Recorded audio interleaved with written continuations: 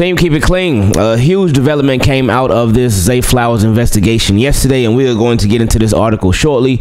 Before we do, make sure you subscribe to the channel, turn your notifications on so you don't miss any updates on this or really anything else that happened with the Baltimore Ravens. And also, as I know y'all will be, just please continue to be respectful. And I love y'all, and I hope that y'all are having a really, really good day. Now, let's get into this article. It says, and this, of course, is from Justin Fenton. He has been covering this thing in its entirety. It says, Baltimore County Police have closed without charges an investigation into an incident of alleged domestic violence last month involving Ravens wide receiver Zay Flowers. Oh, and another thing before we continue, if I get anything wrong, if I misunderstand anything, a lot of y'all know a lot more than me and understand the criminal justice system a lot more than I do. So please feel free in the comment section, respectfully, of course, to let me know if I made any errors, if I have any misunderstandings, if I just get it wrong. You could feel free to let me know. But anyway, we'll read that again. It says, Baltimore County Police have closed without charges an investigation into an incident of alleged domestic violence last month involving Ravens wide receiver Zay Flowers. So what I got for that part of the article right there, that first paragraph, sounds like this case is closed and there are no charges brought against anybody. So let's continue. It says, a woman showed up to the Acton Police Department in Massachusetts last month to report a violent domestic incident involving an NFL player in Owings Mills. She told police that the suspect's brother drew a gun, according to police records released Tuesday.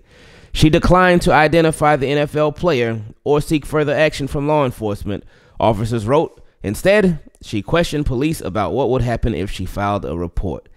So from that, they said it was the domestic violence incident in Owings Mills involving an NFL player. Said that NFL player brother drew a gun, so he pulled a gun out, and that was according to the police reports. And it said that she declined to identify the identity of that NFL player. So she wasn't saying who it was. And then says she questioned police. Well, what would happen if she actually filed the report?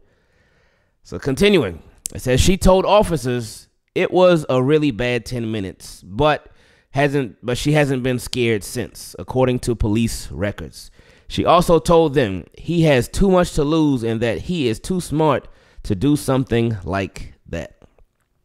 So, I mean, that part right there, it's pretty self-explanatory. I don't really think there's anything we could misunderstand from that, because it says she told the officers he has too much to lose and that he's too smart to do something like that.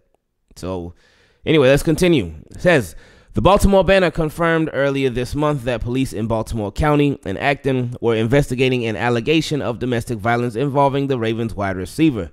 Both police departments declined to comment at that time. With the matter now closed, Baltimore County Police released the records Tuesday under the Maryland Public Information Act.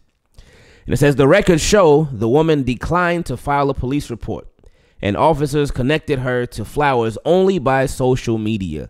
So what they must have done, they must have obviously got her information, got her name and stuff, and they looked her up on social media, because as y'all well know, nowadays, like jobs, they'll look through your social media. I mean, social media can tell a big part of your life story, who your friends are, who you might be connected with, who you hang out with. It could tell so much, because a lot of people, they put everything on social media. So it sounds like the police department, since she wasn't telling them who the alleged suspect was, then they were like, you know what, we're going to try to find out our own way. So that's how they apparently connected her to Zay Flowers. But let's continue. It says the record showed a woman declined to file a police report, and officers connected her to Zay Flowers only by social media. Officers contacted an attorney for the suspect, but the attorney told them his client would not be available for an interview. Police wrote that they Police wrote that they also called a Ravens vice president of security, but that he was out of town and would call them when he returns. A Ravens spokesman referred the Banner to an earlier statement released by the team. So the police, they were trying to get in contact with Zay Flowers. Zay Flowers' attorney said, nope, he ain't available for an interview right now. So he ain't talking to nobody right now. Then they were like, all right, we can't contact Zay Flowers. Let's go to his job. We're going to contact his employer. And that being the Baltimore Ravens. Said they called the Ravens vice president of security. Is that Chad Steele or is that not? Maybe it's not. So you know what? I don't quote me on that because I don't remember who it is. But anyway, they called the Ravens vice president of security, but it said that he was out of town and he would call them when he returned. So they were trying. They were really trying to contact Zay Flowers. They were trying to contact his attorney, his employer, but obviously it didn't work. Then the Ravens spokesman referred the banner to an earlier statement released by the team, and that's when they said, "We take these matters seriously and will have no further comment at this time." So we do remember, and we covered that when the Baltimore Ravens put out that official statement on this whole situation. Anyway, continuing, it says, in addition, the NFL continues to monitor all developments, a league spokesman said Tuesday. Now, that part, because right now it's saying that the investigation is closed and that nobody's being charged with anything. We've seen this before to where an investigation could be closed and there may not be any charges, but the NFL, we've seen it in times before where they will still issue a suspension. They'll still issue one. So we gotta wait it out to see if Roger Goodell and them, if they end up still issuing a suspension, because that is a very real possibility. Even though, again, Zay Flowers was not charged in this whole investigation, but the NFL, sometimes they do things their way. So we just gotta wait and see what happens with that. And then continuing in the article, it says the incident happened on January 16th, 4 days before the first of two Ravens playoff games, a 34-10 win over the Houston Texans. 5 days later, the woman showed up at the Acton Police Department with her father and a friend. And then the story continues. So, it says, she stated that she was physically assaulted, which left her with multiple bruises. Acton Police wrote. The woman stated that she was very hesitant to give much information due to the high-profile status of the other party involved. I asked what she meant by high profile, and she stated that he is an NFL player. So it's like this story is like we get a little more and we get significant more, and then it just stops because this thing has been it's been crazy. But anyway, continuing. Says she did not want to provide the suspect's name or address, but she told officers she had been living with her boyfriend in a townhouse outside Baltimore when the scene became violent and he trashed her belongings. She stated that she called 911 and was crying when they answered. She told the communications officer that she was okay and hung up, Acton Police wrote. Baltimore County Police released a 911 call in which a dispatcher can be heard asking a woman if she has an emergency or needs help. No, that's okay. Thank you, she responds, sounding upset. 2 marked police cars were dispatched to the home in Owings Mills and sat in the parking lot for about 2 hours. Baltimore County Police called her back, but she did not answer. She closed the shades. She told Acton Police that she was glad the police cars arrived because the brother got scared, left the room, put the gun away, and that is what really made it stop, she said, according to the police report. So again, but when this story first came out, we got little small details here and there, but this is the most details that we've gotten on this entire story since this whole thing came out a couple of weeks ago. But let's just continue. It says Baltimore County Police dispatched recordings also show that on January 16th, a 911 call from a distressed woman was geolocated to the house next door to Flowers Owing Mills' home, where neighbors also reported seeing officers that day. The woman told Acton Police that she had photographs of her bruises, but she did not share them, officers wrote. Her father confirmed the bruises. She did not seek medical treatment.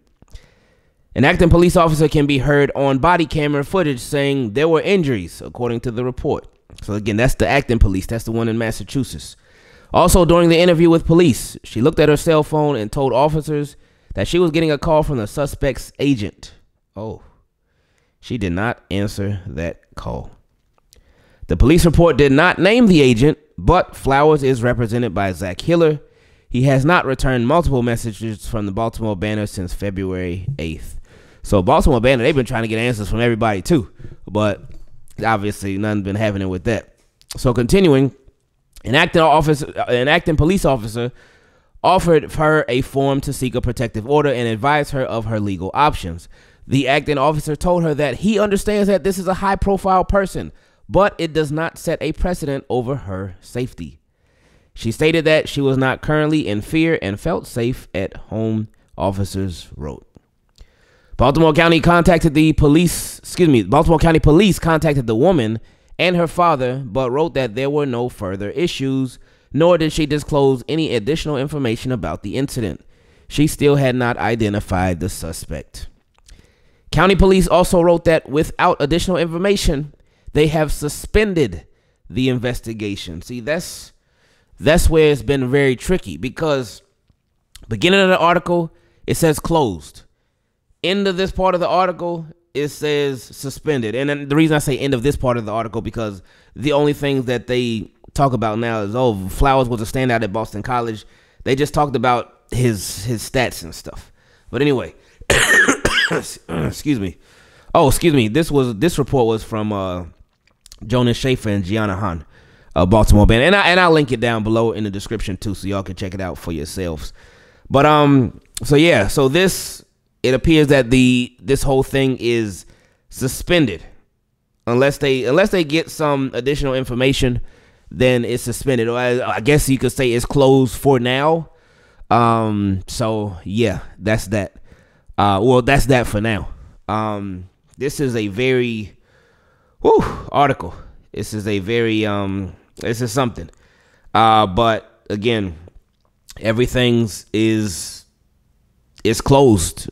Whether that is closed temporarily, whether that is closed permanently, I guess that's still to be determined. But for now, everything is closed or suspended until they get any additional information. But again, NFL, they did step in and say, like, hey, we watching, and we've been monitoring this whole thing too.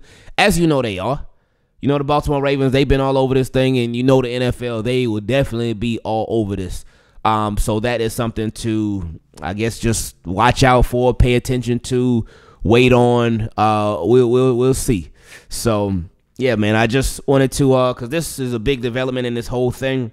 So again, just to do a recap, Zay Flowers right now, the investigation is being closed, and nobody is being charged with anything. So if anything else happens with it, of course, y'all know, we will let you know. And again, make sure you subscribe to the channel, turn your notifications on. So any updates, again, regarding this or not, regarding anything with the Baltimore Ravens, y'all know where you can get it from. I love y'all. I appreciate y'all. Again, remember to please be respectful to everybody, because it's extremely important, especially with sensitive matters like this. I love you.